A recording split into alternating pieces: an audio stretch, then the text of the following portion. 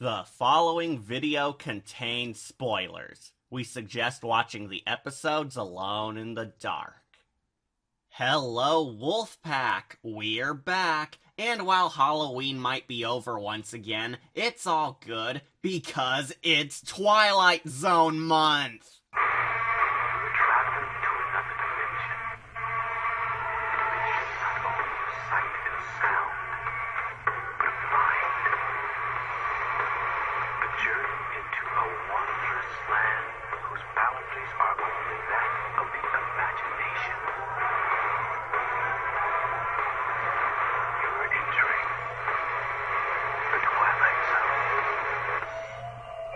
For those of you who don't follow us on our social media pages, we're starting a whole new tradition around here. Every November here at Wolf Entertainment will be dedicated to nothing except reviews on the classic horror anthology series, The Twilight Zone.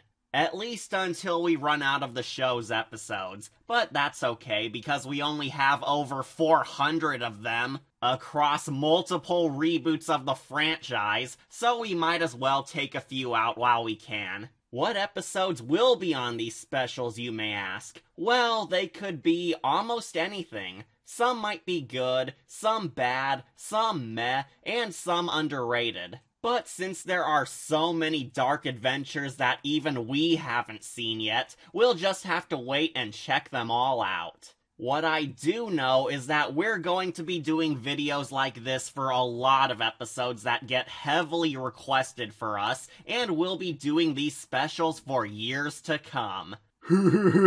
Come. So, what's our very first Twilight Zone tale of this new tradition? Well, we're taking on a long-lost gem from the infamous 2000s Twilight Zone reboot, dubbed The Collection.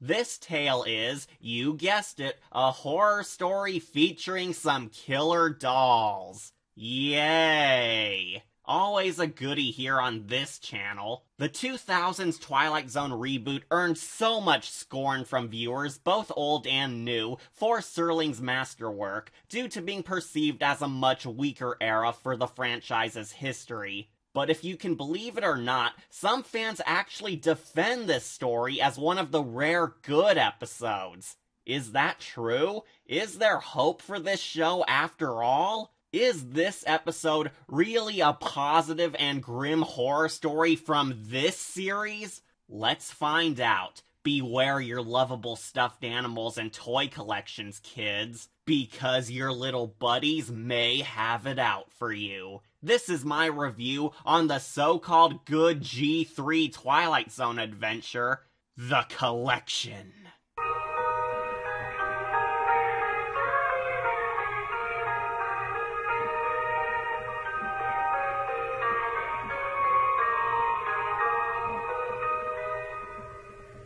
So, our episode opens up with an amazingly eerie establishing shot of a homely suburban house, where we cut to a little girl playing with a dollhouse that looks exactly like her real home. I'll admit that right off the bat, I love this opening scene since it really reminds me of Hereditary and does a decent job at foreshadowing how some stuff will be playing out. We then meet our two main characters. A shy, antisocial little girl who gets neglected by her parents named Danielle Randall, and her babysitter, a college-aged woman who is studying child psychology named Miranda Evans, played by Jessica Simpson. Yeah, right. Jessica Simpson playing a college kid becoming a child doctor.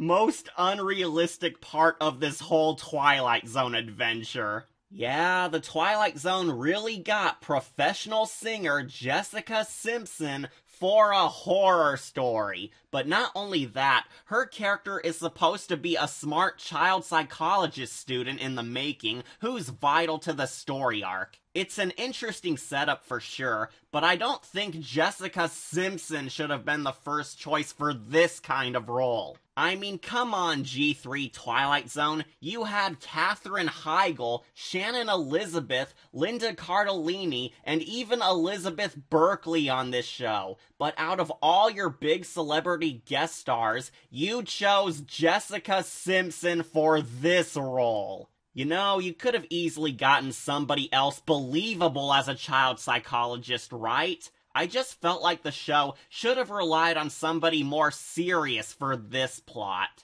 Regardless, Simpson does okay for now, but we'll get to her weaknesses soon enough later. What's important is that the babysitter is meant to be a clever character studying this little girl as she babysits her for the irresponsible parents, who, as you'll soon see in all their scenes, treat Danielle like she was nothing but window dressing rather than a true family member.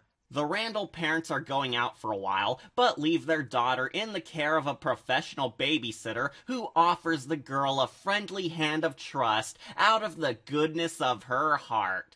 Studying children is just a bonus in her job, but Miranda does prove to be a compassionate and caring person overall. As she gets settled into her new job, Danielle's mother soon hands her a large profile on her own daughter. Yeah, you heard that right. This woman keeps a profile of her own daughter, showing us that she micromanages everything in sweet little Danny's life, and controls her like a test subject rather than a child. This binder lists what she eats, what she hates, what she watches on TV, and even what she fears. Jeez, this woman is almost as bad as Norma Bates. The episode pretty much makes it loud and clear that Danielle has very, very horrible parents. The father appears to neglect Danielle emotionally and distances himself from her because she's a girl, and men suck at relating to girl things. While her mother is an uptight control freak who dominates Danielle's life and doesn't seem to view her daughter as something normal, but rather looks down upon her as a pet. Oh, and if you don't believe me on that, this episode literally spells that out for us when the mom nicknames her own daughter Pet. Now we're late. Good night, Pet. Yeah, we'll be going into the parents more sometime down the line, but the episode really hammers it in that they're more neglectful to their own child than the parents from Worry Dolls. They suck, but that's going to be the point later. The big things here on these scenes are some foreshadowing, demonstrating to us why Danielle is so antisocial to begin with, Miranda gaining an understanding of Danny's life so she can bond with the poor girl, and the idiot parents leaving the duo all alone in this big scary house, where I'm so sure that nothing can possibly go wrong. It seems like a simple opening upon first glance, but it does do a decent job dropping the clues for our twisted end results. So while Danielle and Miranda are all alone, the two of them click instantly and go to hang out in the little girl's bedroom before Forrest Whitaker pops in to give us his ghostly warnings. Miranda Evans has a bond with children. She understands their problems, their fears. But tonight, she will meet a special little girl with a very unique problem that will stretch Miranda's bond with reality itself. Gee, thanks, Forrest. You're about as subtle as the terrible parents. So Danielle shows Miranda her awesome bedroom where the babysitter takes an interest in the kids' bizarre Barbie doll toys, which stare ominously all around the room. But Danielle tells her that those toys are not for playing with, because they're just antiques for her collection. There it is! However, before Miranda can ask more about this collection of hers, one of the dolls flips over. She offers to place it back for the girl, but Danielle tells her not to, and insists that she does it herself, grabbing a secret key for her secret shelf. But when she touches it, the doll bites her hand, drawing blood in the process. Danielle blames the doll for attacking her, but Miranda thinks that it was just an accident, and takes Danielle away for some first aid, telling her that dolls aren't really alive, but as they go, the doll gives us, what else? A scary face. Frabjous day, the scary face gag is back in action. Shut up, House. Exactly like on Lily D and the Worry Dolls, we're going to be getting more scary face close-ups on the killer dolls, people. While I do think the dolls do look creepy thanks to those vacant stares and the suspense of them never being seen motioning on screen, the scary face shots once again feel a tad unrequired, since the horror is fine enough on its own with the subtle scares. But hey, it's nearly impossible to go a single killer doll story without at least a few nightmare faces tossed into them, so stick to the formula. Nevertheless, I actually kind of like these killer dolls in the end, since they almost give off the fear that your Barbie dolls could be alive and appear disturbing when put in the right angles. So good work, Twilight Zone. You made some decent killer dolls here. They're no Lily D, but they come pretty close. We then cut to Miranda treating the kid's wounds, while Danielle tells her that the doll who bit her is named Shelly, and she assaulted her because she was jealous of how Miranda was becoming her new best friend, implying that Shelly is a yandere. But of course, Miranda doesn't believe that at all, while the doll does another scary face.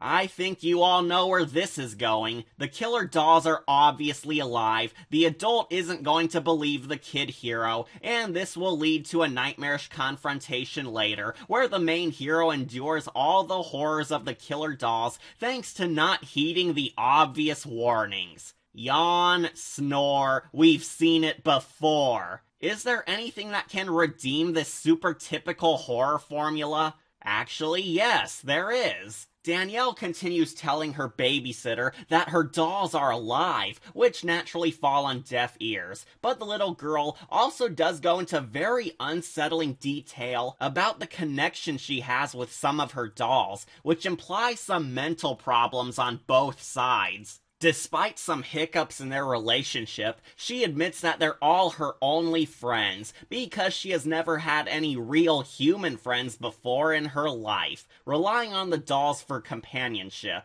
However, there have been some fights and arguments increasing between them as of lately. It honestly almost feels like an abusive relationship, on par with Alice and the House from My Old House. Danielle is horribly neglected by her idiot parents, so it comes across as an abusive relationship, being all she can understand. You notice how that despite the fact that Shelly bites her owner, Danielle flat out refuses to get rid of the killer doll afterwards. Danielle sees it as a minor mishap, and at no point ever considers removing the doll from her life. Almost like there's something darker between the two of them. That's kind of screwed up. It also really throws the viewer off track when we start inching towards the grander plot reveals. Not to mention it grants Danielle some sympathy due to her friendless background and her very close link to the creepy toys that she holds onto for unknown reasons. Danielle confesses that the dolls were her only friends for most of her life,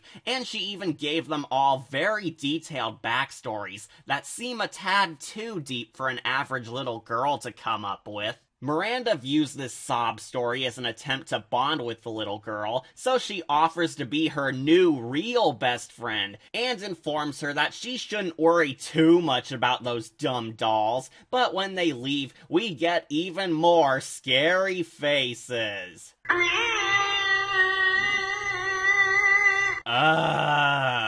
Come on, Twilight Zone. At least the haunting hour spaced out the creepy faces between the scenes. The two go downstairs to snack, but Danielle continues sharing her doll's intricate backstories with Miranda. how they all have their favorite foods, TV shows, fears, and personalities, differentiating each of them like they were separate people, as she also goes on and on about how much fun they all have. This scene almost reminds me of that opening with the parents and how Danny's control freak mother kept a binder portfolio on her own little girl like she herself was nothing more than a doll with a stats card. Could this be some clever metaphor?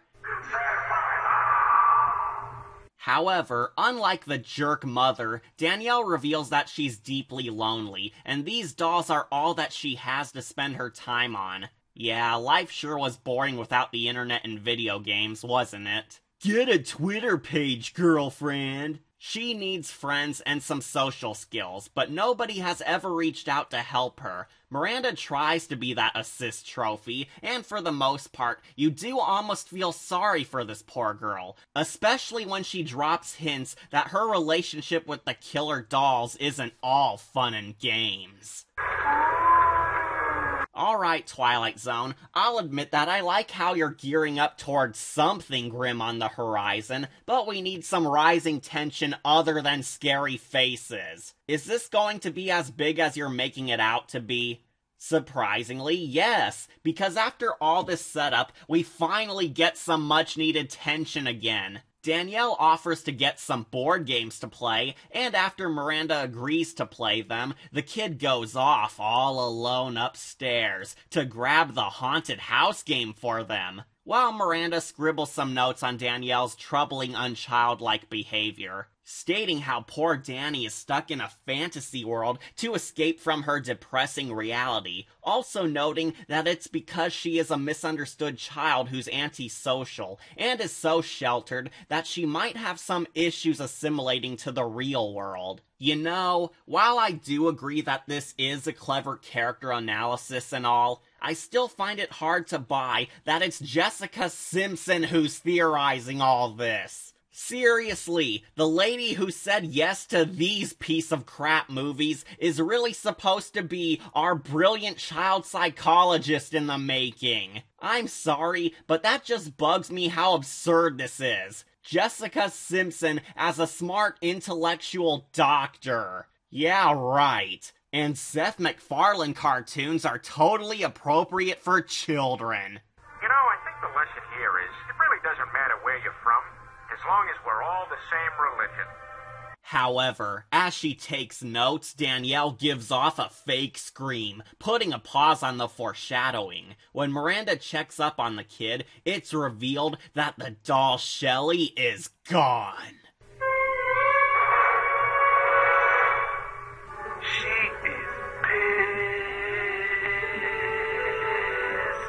Danielle warns her that they need to find Shelly immediately before it's too late. But when Miranda tries to help by locking up the doll case, they see that the key is gone. Miranda assumes that Danielle is doing all of this as a means of playing a game with her, and simply acts along by pretending that she believes her dolls are real and combs the area with her. But as they leave, the other dolls give us another scary face. The duo search the area, but they then hear some noises from downstairs. They look around, finding some broken objects, but Miranda again assumes that this is all just Danielle acting up to gain attention. She believes that Danielle is living through the dolls' misbehavior as a means to make people notice her, where we get an actually decent emotional moment of the young girl feeling heartbroken because her new best friend naturally doesn't believe her. It honestly does feel kind of sad, since Danielle feels upset that the only adult paying attention to her well-being for the first time doesn't trust her over the killer dolls getting violent, and ramps up some of the tension by having Miranda totally blind to the dolls, thanks to the antagonists being clever by not revealing their existence until they gain the upper hand. It feels real gloomy, but as good as this emotional distrust scene is, it soon gets ruined by this awful fake tripping scene and the little girl's bad injury acting. instead of locking them I up. can't take them out of the case. I told you. Why don't you believe me?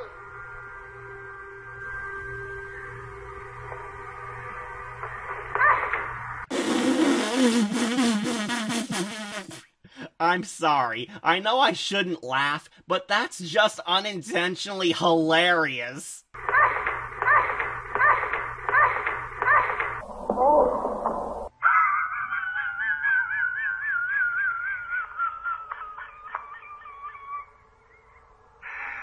Not helping is the girl's bad line read, and truly weak dialogue here. It hurts. It hurts. I'm acting so bad.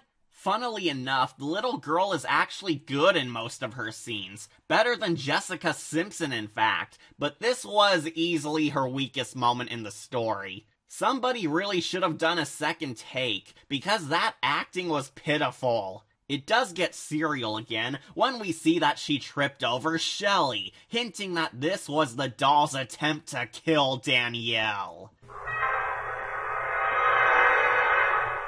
The girl warns Miranda to lock up Shelly right now to prevent any further danger, but like a total moron, she instead calls the parents for where the first aid kit is and holds off on locking the killer doll up again a little longer. Miranda finally takes the kid and Shelly off to bed, treats Danielle's injuries, and then remembers to lock up Shelly in her cabinet again. But when they return to the bedroom with Shelly, they see that all the dolls have escaped now, and are somewhere inside the house. Oh my gosh, it finally happened. We at long last got a scary scene from the 2000s Twilight Zone. I know you can kind of see it coming since they did loudly say that they couldn't find the cabinet key, but this scene of the now abandoned doll case where all the Barbies got out to go on a killing spree is just bone-chilling. It's so creepy that it blows my mind that the 2000s Twilight Zone was capable of delivering such a slightly scary moment for once. So congrats, Reboot. You had a decent scare in the end. Well done. However, for some reason, Miranda still thinks that this is all just Danielle acting up for some attention and accuses her of doing this, despite the fact that Danielle has been by her side all night at this point. Danielle once again tells the babysitter that her Barbie dolls are all alive and totally evil. She really locked them up in that cabinet to prevent them from causing horrific dangers, and urges Miranda to help her recapture them. But of course, Miranda doesn't believe her.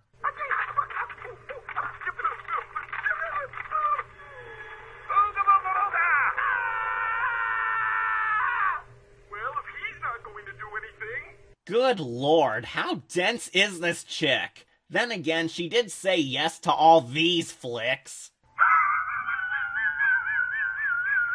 However, when Miranda takes the kid downstairs for a talking to, we see the army of killer dolls awaiting them, with some scary faces. That's disturbing. Wow, the dolls actually look pretty dang ominous here. Good work, set designers, I love it. It's at long last made crystal and sparkling clear to Miranda that all of the killer dolls are indeed alive and evil when they try killing them.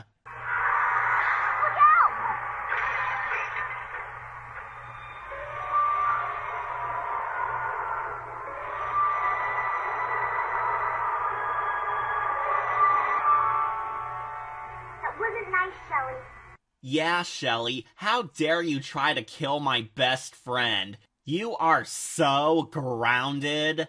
Miranda also finds a strange bracelet in the shattered vase remains, which Danielle claims belongs to her.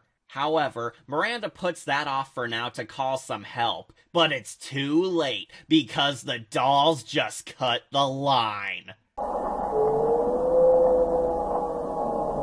We get some incredibly tense horror as the duo tries to maneuver around the deadly dolls, but the toys thought of everything. They stole Miranda's cell phone battery, cut the power, and surrounded them. Sadly, all this intense, scary stuff is soiled by Jessica Simpson's bad acting. My battery. Damn it. Acting. This gets us into the biggest part which I had a problem with. Jessica Simpson's horrendous acting. Now, I've held off on this because, to be fair, Jessica Simpson is seriously not that bad at the beginning. While she's not epic, she is passable. I think one could still enjoy the story, despite Simpson not being perfect at her acting skills. And I did truly feel that she could be a caring babysitter like she's supposed to be. However, her acting becomes straight up awful when the horror takes over. Jessica Simpson is absolutely wretched at pretending to be scared. Once she confronts the killer dolls, her acting gets so wooden, unrealistic, and unintentionally hilarious that it's so difficult to take in seriously. Her voice and reactions just sound so bad and totally fail to click with the grim horror scenarios she's surviving in. This sucked me out of the conflict so many times because the leading lady fails to deliver. She just sounds so dull. Jessica Simpson's attempts to sound afraid of all the horror stuff just sound super fake, and she comes across like she's more so annoyed that the dolls are bothering her over being terrified for dear life. My battery. Danielle? Young children who play alone may be at increased risk for later problems. Shelley, I don't know what you and your freaky little friends are up to, but I'm taking Danielle and getting out of this horror movie. Damn it! Damn it! Damn it! Damn it! Yeah, no Emmy again this year, huh, Simpson? Damn it! While Miranda, panics about all this, Danielle disappears without a trace, while the babysitter finds a warning note from the evil dolls, telling her to leave now, with a significant highlighted section on her notes regarding children loneliness and their dangers. Miranda desperately searches around the house for her child, but she actually trips over a stuffed animal the dolls laid out and knocks herself out.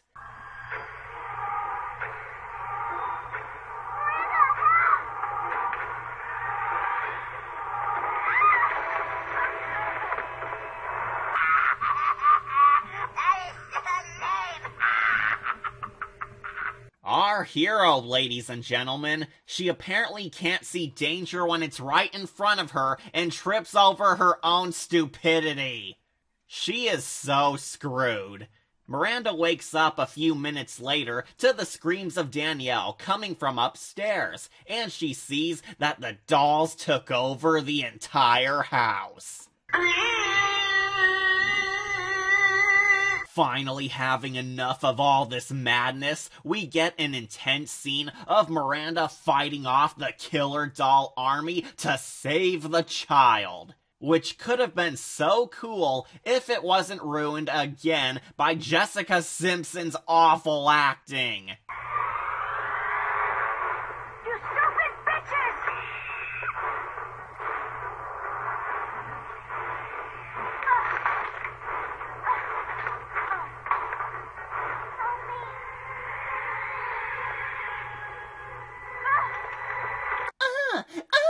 Take that, you mean old doll, you! I'm acting!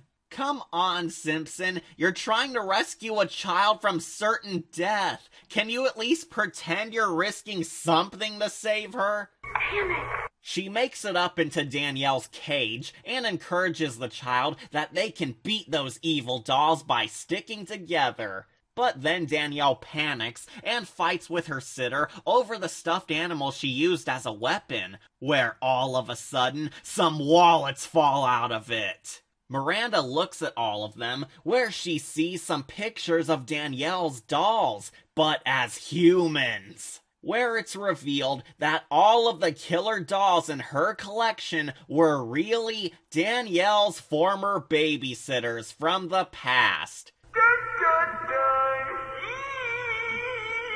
Danielle is really a witch, and she's had dark magic this entire time. She's used her limited skills in the dark arts to turn her babysitters into dolls, so she can play with them and keep them as her best friends forever and ever and ever.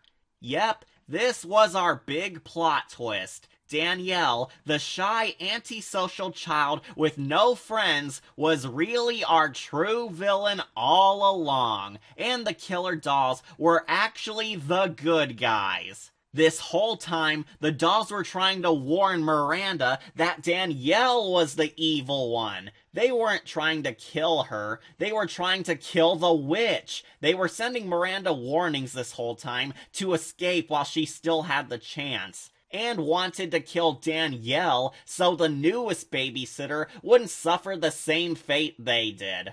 All the killer dolls have been held captive in the collection cabinet against their will because Danielle could never let them go. When Miranda confronts the kid over this, little Danny at last breaks down crying and confesses that all she ever wanted was friends. She thought her babysitters were truly her real best friends who would stay with her forever and bond with her while her idiot parents neglected her all her life. She couldn't handle being rejected and friendless anymore, ignored by other people, so she used her dark magic to keep them by her side at all times, in a form that she could take care of them in forever. Wow, that's actually an incredibly shocking twist. Seriously.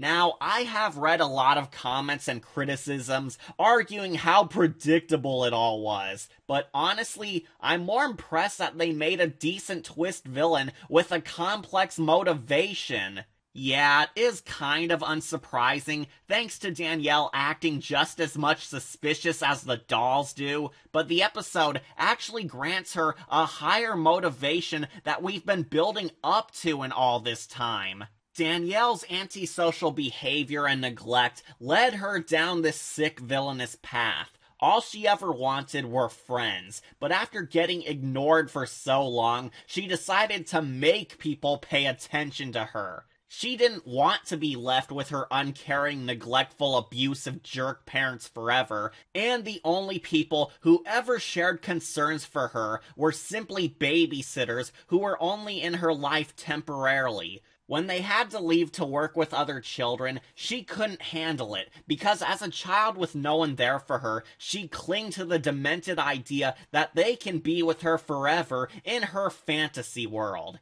just as Miranda predicted with her notepad.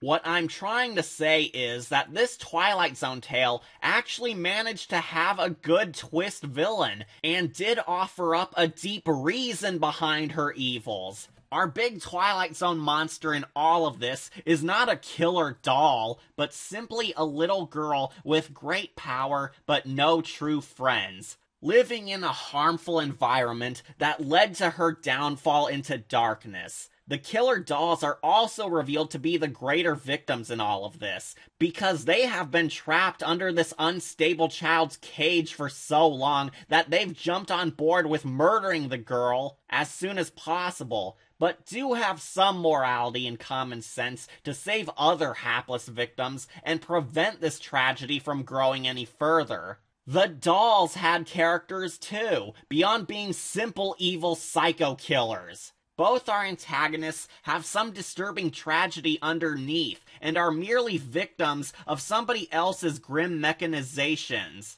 However, the dark actions naturally led to a violent conflict, escalating to worse scenarios that hurt both sides even more. I actually love this plot turn.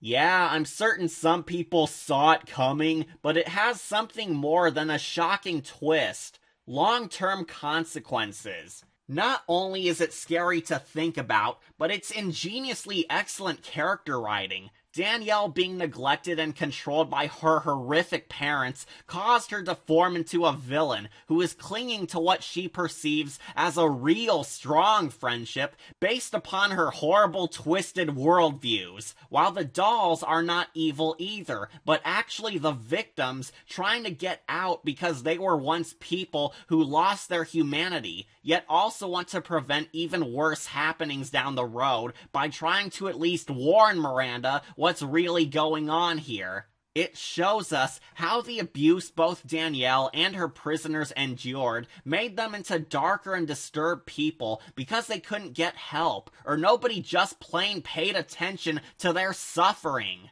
If somebody had just reached out to them, all this pain could have been avoided altogether. Wow, this is shockingly fantastic horror storytelling here. And it's by the 2000s Twilight Zone, no less. The 2000s Twilight Zone, the one that everyone hates and completely blows off, managed to pull out a great, complicated, emotional horror story just as powerful as the Haunting Hours Lily D story arc. That's amazing! Why does no one like this show?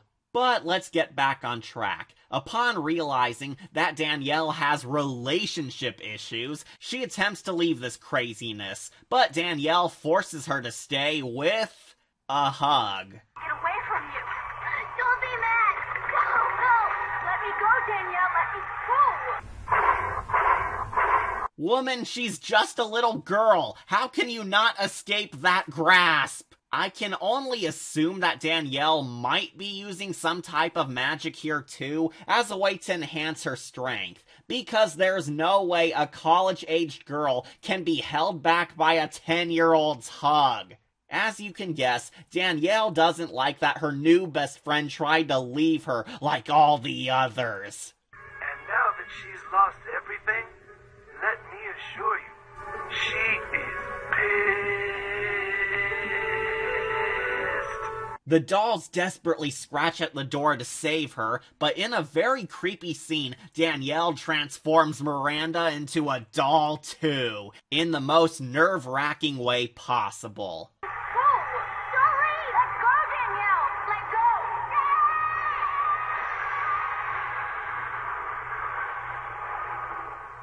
Well, critics always did say Jessica Simpson looked a little plastic.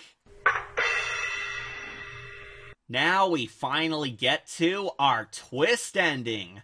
We actually get a time skip to a few hours later, where the parents came back, and are upset with how their home was left upon seeing Miranda's disappearance. Oh, come on, the parents just came back and somehow didn't raise any questions on the dolls laid all over the place? You morons! The idiot father complains to the babysitter agency on how another one of their sitters ditched his crying daughter in the middle of the night, while the freak mother actually shames her own depressed daughter for scaring away another babysitter and grounds her. Let me assure you, she is pissed. What were you doing? I thought you were going to play quietly. No wonder we can't keep a babysitter when you behave like a wild thing. Sorry, Mom. I know you are. But you know the rules. You're grounded to your room for the weekend. What a bitch.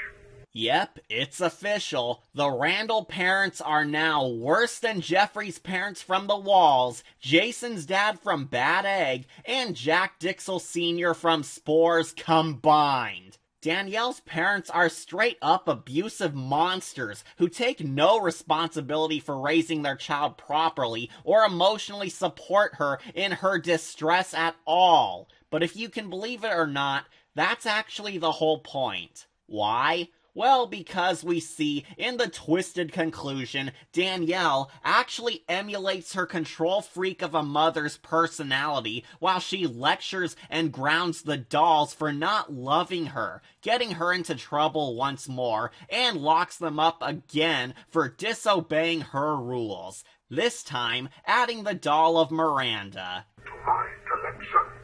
Now, a lot of people actually hated this scene for essentially having all of the Randalls get away completely scot-free with their horrible actions, and the glaring plot holes in it. But personally, I think it's pretty good, and does a decent job at answering some of the questions some people had in the comments and criticisms.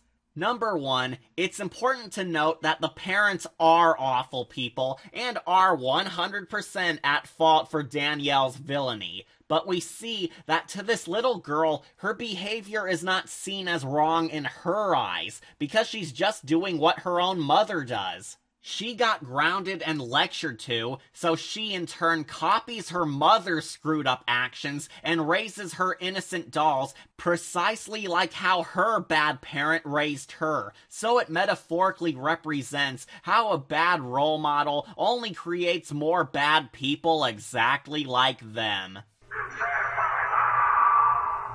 And number 2, a ton of people yelled, "How the heck has nobody noticed the growing doll collection? Why has nobody called the cops or noticed it was Danielle being evil? Do the parents or even the babysitting agency not pick up on all these weird happenings?" Actually, that's also kind of the point of the central message. Danielle has gotten away with this for quite some time, precisely because no one has ever noticed her. She's invisible. No one has ever been there for her or reached out to help this poor girl conquer her mental pain. No one has had her taken away from these abusive monsters or looked into her home life. Heck, no one has even realized her powers. This little girl has superpowers, and yet no one has ever noticed her. Danielle's parents don't care, because they don't see Danielle as a person in need, and she herself is not exactly in a strong mental state to seek help, so she can't leave. She just sticks with these pricks because she's a kid who doesn't know any better. She can't even accept that her way is wrong when called out on it, because she's merely a broken child. The fact that nobody, not even the police, has ever caught on to this grim horror makes it all the more darker. It makes you think, how long is it going to take until Danielle does get caught? How many more people is she going to need to turn into dolls until the world wakes up on how this child needs serious help? How long is Danielle going to endure the abuse in this house before she finally snaps and goes Carrie? The truth is that we, as a society, sometimes don't notice or take into account the depressing real-world problems some people face in their life or all around us. We don't notice serious issues until it's too late. A child could be getting abused, but the fact that nobody has noticed or done anything to stop it only increases the tragedy and path to darkness taken by somebody who has not gained any help or outright refused to seek help. I honestly think that the plot hole about how the cops, the idiot parents, or the babysitting agency hasn't caught on to these disappearances of multiple babysitters at this one house, thanks to Danielle's mental trauma, is intentional. It's a social commentary on neglected children and the innocent victims who need our help, but are unable to get it because nobody gets involved in their life. It's a plot element on how the world hasn't discovered any of this yet. No one knows that all the babysitters vanished at this one house. The parents are stuck in their own myopia to be bothered to raise any questions. And the police and social services are completely oblivious to this little girl's need for help, because that's sometimes a sad reality we live in. We don't notice until it's too late. A lot of the time, we don't realize a tragic event is upon us because we failed to notice something slightly off or raised any questions at troubling signs. We're all flawed. We make mistakes. However, we do need to prevent dark events while we can, and need to be more aware in life. Danielle Randall is a tragic villain with an incredible gift, but she's stuck using it for evil because she was raised in an environment where she thinks that caring for people means controlling others. Her parents fail to see her or her powerful magic because they simply don't care about her in a real loving way. As far as we know, she got away with all of this for now, but it is possible that people will start to raise questions and catch on the more this escalates to something worse than the adventure we just endured. It's a tragic case about how we should pay attention to people who need our help, and we have to get involved if it can prevent worse events to come. Danielle is the villain because the world ignored her or failed to help her, which will only lead to her adding more and more victims among her collection, treating people as toys to play with like her own mother does to her. So what I'm trying to say is that I think this episode is good, and the plot holes aren't really that big enough to ruin the whole story. The episode wants you to think about it by purposefully leaving it open and ambiguous. And so our tale of ghoulish nightmares and grim tragedy concludes with Saw Gerrera's closing narration. Miranda Evans thought she could help a little girl overcome her fears. Now, Miranda will be able to ponder the true meaning of fear from inside a glass prison known as the Twilight Zone.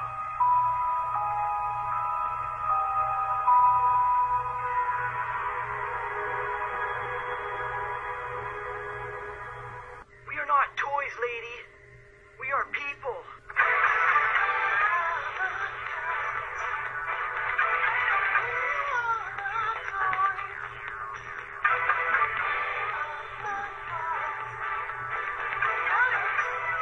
And that was the end to the fan-favorite 2000s Twilight Zone Tale of Suspense, The Collection. How does it hold up? Well, much to my surprise, I thought it was really awesome. I'm serious, this Twilight Zone horror flick is supremely well done and is incredible, even to this very day. I'm blown away how well this tale is at standing up on its own, despite all the harsh criticisms towards the infamous Gen 3 Twilight Zone. I can safely say that I think this one is indeed one of the rare successes on its chart. I was kind of impressed with how deep this one turned out to be, because I honestly went in expecting it to just be the usual unoriginal killer doll tale, but in the end, it was revealed to be so much more. The biggest highlight of this adventure is the story. The story is very well written and did pack a bit of a gut punch by the time the conflict starts worsening. This wasn't just a tale about psychotic evil dolls killing people, but rather a tale about a shy little girl growing corrupted thanks to her piss-poor parents and the lack of necessary attention she so desperately needed. The killer dolls were intimidating supernatural characters, but the grand twist is revealing that they were victims too in all of this. And they sought revenge for this girl ruining their lives, while also maintaining some morality when they try to warn Miranda to get out while she can, so she won't end up in their shoes like so many others have. Now, some people would most likely see the twist coming, especially horror fans, that the dolls were all once humans too, and tied to all the missing babysitters that come up in chats from time to time. But I think it still works, because the big twist came from the reveal that everyone in this was a victim in some way. That Danielle is not the Damien spawn this episode could have made her out as. The true moral of all this was to not treat children as projects that need to be worked on and looked at through a logical science lens, but rather that people need emotional connections as well when they're in need, not just a psychologist labeling them under some category. Heck, despite offering to be her new best friend, Miranda even kind of looks down upon Danielle too, since the most she does is humor her imagination rather than ask her questions. Or she scribbles down notes on her behavior instead of doing something real to actually fix the problem she's picking up on. She never once suggests anything to help Danielle. She just blows off her warnings or yells at her like her parents do, which did kind of lead to Danielle's breakdown because of that distrust. Not to mention that she does a rather terrible job at easing the situation when Danielle is panicking and distressed in the dark climax. She actually tries to force Danielle to let her go to save her own skin over consoling her and keeping a level head on. So it's not like Miranda knew what to do or always paid attention either. Not trying to blame Miranda for bringing her own fate onto herself, but she did kind of make the situation much worse by cracking. I think the moral about how we don't pay enough attention to detail is done very well. The Twilight Zone didn't even have to include a moral in this killer doll story, but they did that anyway, and I think it managed to pull it off super phenomenally. That's honestly why I think this Twilight Zone tale can cover up its plot holes as well. The episode has something to say, and the fact that Danielle is capable of getting away with her grand magical skills unnoticed by everyone, even without her own parents and police looking into all the missing people cases, perfectly demonstrated what the little girl was crying about the entire time. How no one wants to be her friend because she's practically invisible to everyone. No one listens to her. She's just a project and not a person. That actually speaks much more volumes of brilliance than that stupid sensuous Cindy crap did. Why does this episode get tossed out with the other bad 2000s Twilight Zone episodes when it had so much greatness going for it? In short, the plot, the moral, and the story structure were pretty solid. The characters were also pretty interesting. The parents are more or less side characters, but they serve as the catalyst, building up to all the horrors that take place in this episode, and possibly Danielle's whole life. Yeah, I'm pissed too that they never get called out or killed for it, but again, the story is vague enough to allow people to think that it's only a matter of time before they get added to the collection too.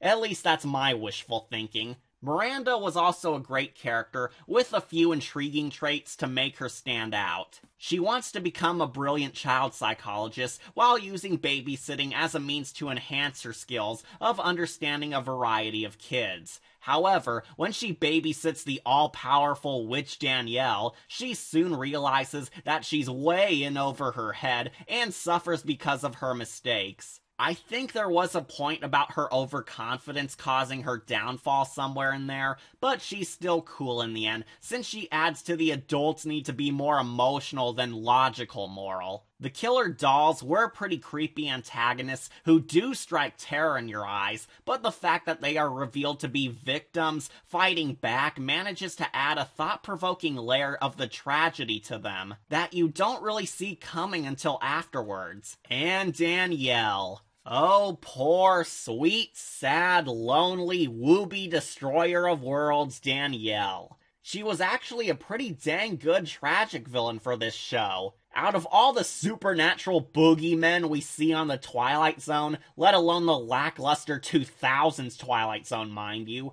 this villain managed to be quite the amazing monster of the week I have ever seen from this series so far. This is a villain that the audience can both dread, hate with a passion, and even feel sympathy for, all at the same time. I think Danielle is an incredible character from this series, and demonstrates how to write a good tragic villain. I'm curious to know exactly how she got these whimsical powers to change people into toys, and why she doesn't lash out against the jerk parents despite their screwed up connections to one another. She's so interesting. So congratulations, Gen 3 Twilight Zone. I hope Danielle eventually makes her way to the Marvel Cinematic Universe when Avengers 20 comes around. And of course, the largest praise I have overall is that the horror is good. The scary moments are pretty dang creepy. If you can believe it or not, the episode never really goes into jump scare territory as much as you'd think it would.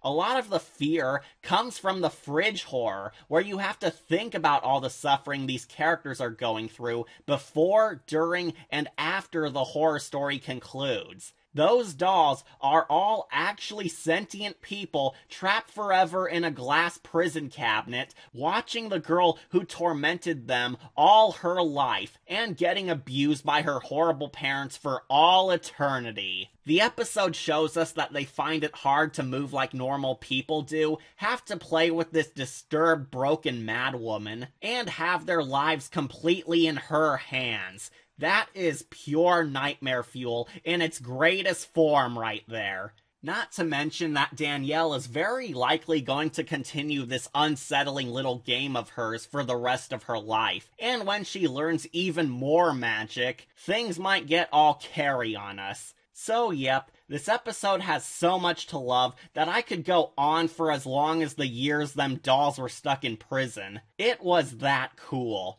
Sadly, there is one and only one reason why I can't grant this tale a perfect score. Jessica Simpson's acting. While Danielle's actress does a very good job for the most part, minus some bland reactions, Jessica Simpson was the one who costed this story a flawless victory. Simpson is pretty passable at the start, but when the dolls start attacking and all the grim horror consumes the characters in the climax, she just sounds so bad when she has to pretend she's scared of what's going on all around her. Damn it.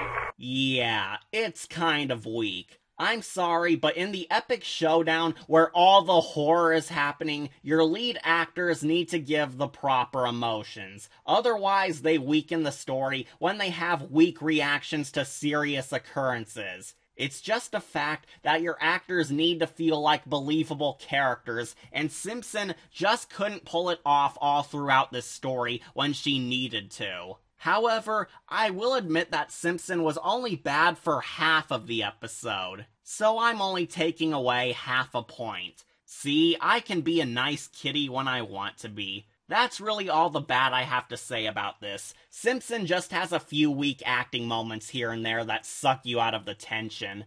Other than that, I thought it was fantastic. A gripping plot, disturbing horror, unique characters, original scares, new ideas for the killer doll formula, intense pacing, and a shocking tragic side underneath it all. In the end, the collection is a very worthy trophy, acting as a Twilight Zone collectible. So, I grant this underrated G3 Twilight Zone story a gold skull. Not a perfect score, sadly, but it did come so very close. I highly recommend checking this story out if you demand proof that the 2000s Twilight Zone did have any good spooky stories under its belt, because I think this one does give a good name for the reboot. What's not to love? The narrative is well tailored, the horror is very much present, the fridge horror is unnerving, the characters are interesting, the story actually works, it has a powerful moral about paying attention to detail and treating people with emotional care instead of like stats on a chart, and best of all,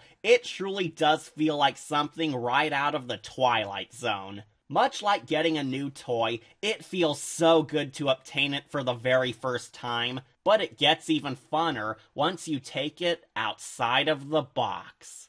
Remember to like, comment, share, and subscribe, or just tune in for more videos posted here on Wolf Entertainment. I'm your host, Catastrophe, and I hope you're ready for some more trips into this unnatural, quirky, parallel dimension known as the Twilight Zone.